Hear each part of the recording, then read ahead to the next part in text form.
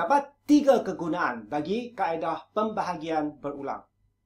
Kegunaan pertama ialah untuk mencari faktor perdana.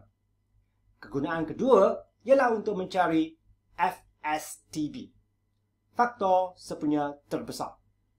Kegunaan ketiga ialah untuk mencari GSTK, gandaan sepunya terkecil.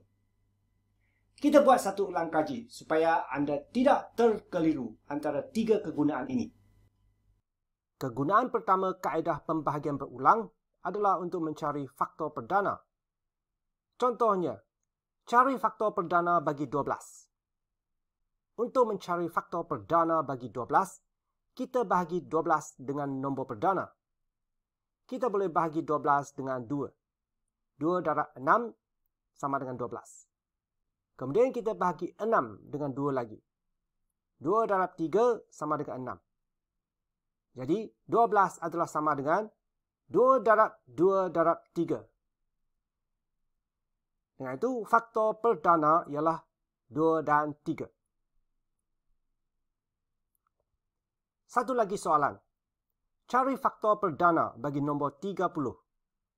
Kita boleh bahagi 30 dengan 2.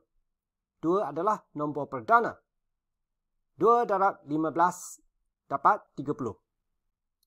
15 boleh dibahagi oleh 3. 3 darab 5 dapat 15. Jadi, 30 adalah sama dengan 2 darab 3 darab 5. Dan faktor perdana bagi 30 ialah 2, 3 dan 5.